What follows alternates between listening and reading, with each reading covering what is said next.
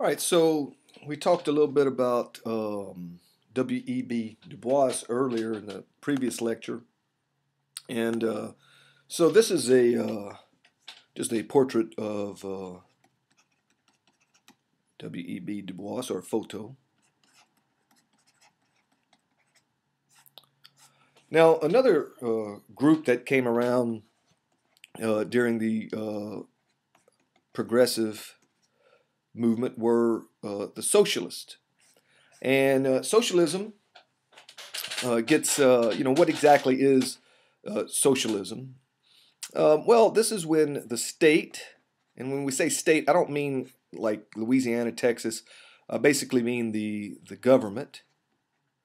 A state is actually a synonym for nation. We don't think of it in that way, but if you think about France, the state of France, or the Netherlands, these are states. China, and so the founding fathers in the Constitution. I mean, it was it was very important to maintain the sovereignty of the states. Now, how much so has been a matter of debate ever since, and is still a matter of debate. And in fact, presidential candidates like Ron Paul believe very strongly in state rights.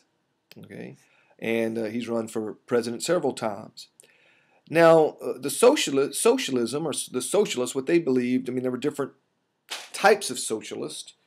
Um, it is not it's not what some people think it is. It's not a redistribution of the wealth, although that is a result of um, their ideas. So basically, what they say is that the government, owns the means of production. In other words, as an individual, you're not going to own a railroad or own a business. The government is going to own this. Now, a result of that is that you may actually have more equal, at least according to socialists, more equality of outcome. Okay, now this is very different than what Theodore Roosevelt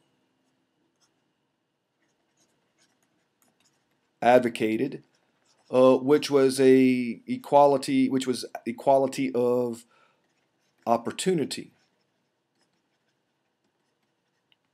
So, that's, like I said, that's different than socialism that believed in the equality of outcome. And the way you get that, of course, is the government ownership of business. Let's just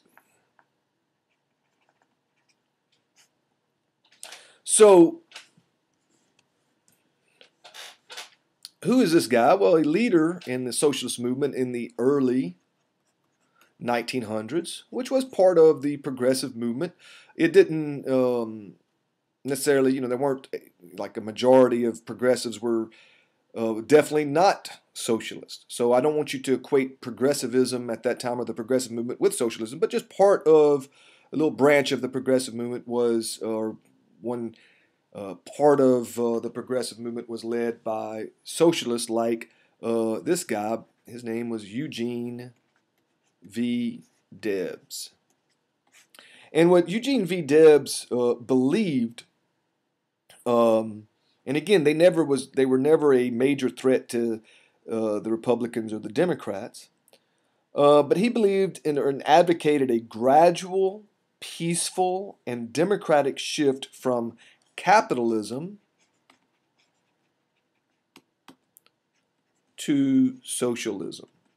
So he wasn't a revolutionary in that, oh, well, the working class needs to take over the means of production, all right, and take over the capitalist or anything like that. Okay? And one of the things that I thought was really interesting, and one of the reasons I talk about uh, Eugene V. Debs,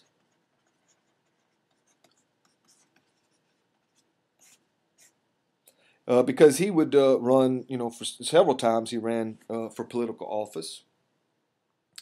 And he said, I'd rather vote for something I want and not get it than for something I don't want and get it. And, some people that vote for third parties will say that. Now, for example, Ron Paul, a lot of people, he's definitely not a socialist. He's on the other end of the political spectrum. But people say, well, he has no chance. But they could, say kind of what Deb said. All right, so I'd rather vote for something I won't and not get it than for something I don't want and get it. So, I've always found that interesting about Debs. Now, one of the things that we have to look at when we talk about the progressive movement are the muckrakers. And the muckrakers, you need to know this, were journalists who would sort of rake up the muck in society, and they would look at things, the injustices in society, and they would expose these injustices. You had people like Lincoln Steffens.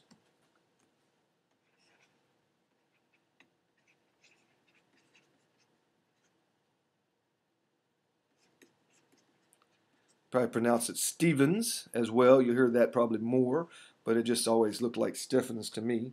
And he wrote The Shame of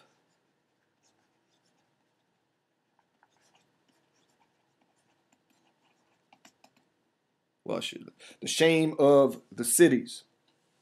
Actually, I should underline it because it was, that means that should be out of there. In 1904, this was really a compilation, I believe, of several articles that he wrote that really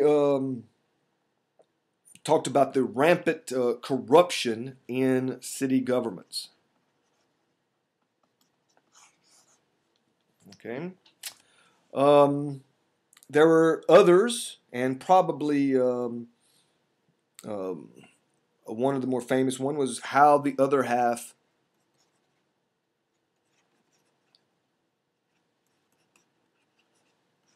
Lives.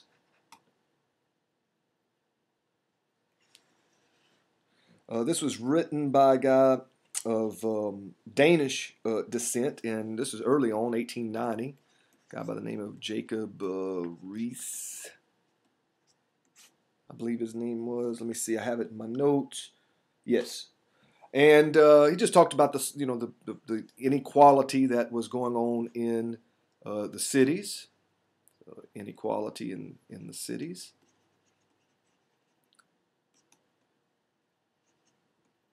Economic inequality. That's not a very good. And probably one of the most famous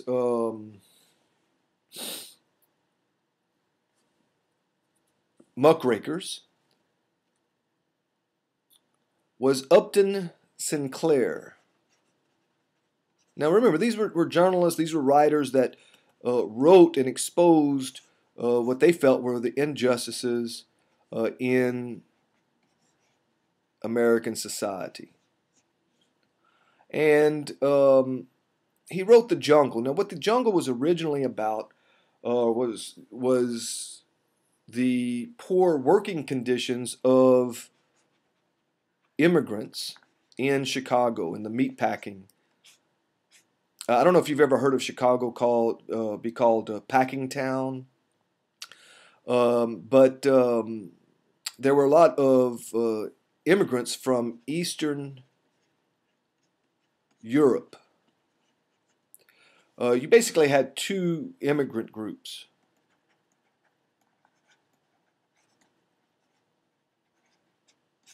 One came from Northwestern Europe, and these came really like in the 1850s, 60s, all right? But starting in the mid-1870s, you started getting a different group of immigrants coming in from Eastern Europe. And because they came from Eastern Europe, many of them were Jewish, they were Eastern Orthodox, Many of them came from Southern Europe. So they were also, many of them were Catholic. And so because of this, because of oftentimes being of darker skin, of being Jewish or Eastern Orthodox, of really having a culture that was very different, and because they moved to the cities, they were much more conspicuous, and so there was a backlash to these immigrants. But nonetheless, let's get back to the muckrakers and the jungle. And so what Upton Sinclair wanted to do was to show the poor working conditions that immigrants had to, or that that immigrants were confronted with. But really, what he showed was the poor sanitation of the meatpacking industry. Okay, in fact, it inspired during Roosevelt's administration the Meat Inspection Act, 1906.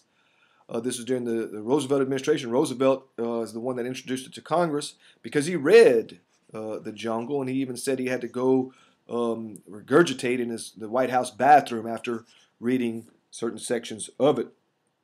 Well, as Sinclair put it, he had aimed for the nation's heart, but had hit its stomach. And Sinclair in The Jungle told of the sale of meat stacked on the filthy packing house floor, of the sale of pregnant or diseased cows, of packers with boils on their hands, of rancid butter whose odor was hidden by chemicals, of horse and goat meat disguised as beef. Actually, goat meat's not too bad. And I did eat horse once. It wasn't really that good. It's not like I sit around sometimes think, oh man, I got the envie for some horse. It really wasn't that big of a deal. As when I was in Europe, one time you could buy a horse in Belgium and eat it. But when you want to eat a steak, you really don't want it to be horse or a goat for that matter. The sale of moldy meat rejected in Europe. The sale of beef covered in rat droppings, that's disgusting. Moisture dripping from the ceilings. The transportation of meat in rusted old barrels, of workers washing their hands in water which was then used to make sausage, that's disgusting. All right.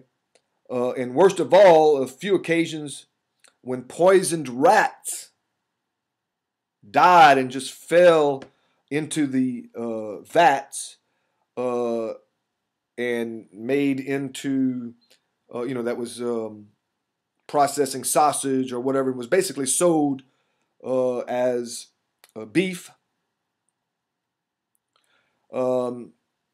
There was one occasion when a worker even fell into the vats and was sold as beef. That's disgusting. All right. Many readers were so sickened that they could not even eat meat for a long time. This is probably the first time. This is probably when you start seeing more vegetarians in the United States. I mean, the United States are not, Americans are not known for their best eating habits, and are certainly not known. There's not many vegetarians. There's certainly not a lot of vegetarians in South Louisiana. There was a popular little song at the time that went like this. Mary had a little lamb, and when she saw it sicken, she shipped it off to Packingtown, and now it's labeled chicken. And so in 1906, and again, this is part of the progressive movement, they passed the Meat Inspection Act. And we're almost finished. We got one more little short lecture for you, and then we'll talk about your test.